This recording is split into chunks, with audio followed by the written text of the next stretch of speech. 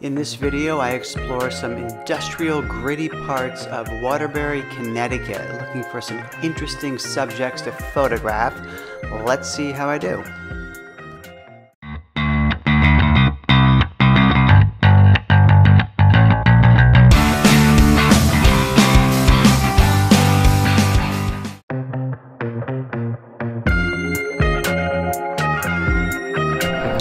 Well, I was just driving around this industrial area and I saw, you see it in the background there, kind of a filling station all by itself in the back of this parking lot. I kind of like the way the ambient light of the sky matched the lights of the filling station.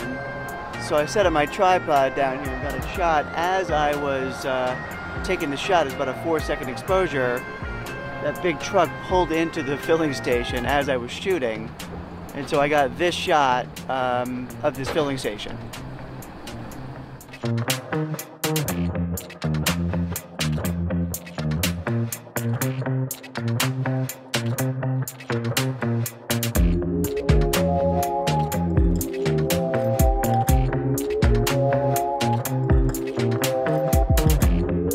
So as I'm driving around this area, I'm just noticing a bunch of things that are catching my eye, like these ice cream trucks in back of me that are parked.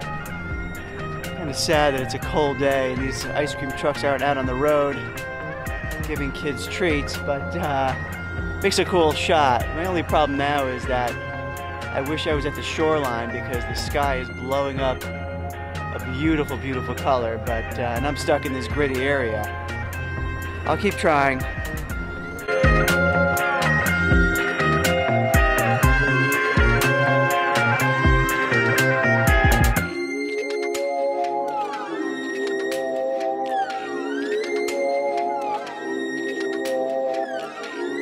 Well, I'm in Waterbury, Connecticut, and there are a lot of old factories here. This was a big manufacturing town, especially during the war. And you see in back of me this massive old factory or warehouse. I'm not sure what it is, but obviously not being used now, but I think it's just beautiful. The way the green and the red sort of contrast each other is pretty interesting. I'm just taking some shots of this building.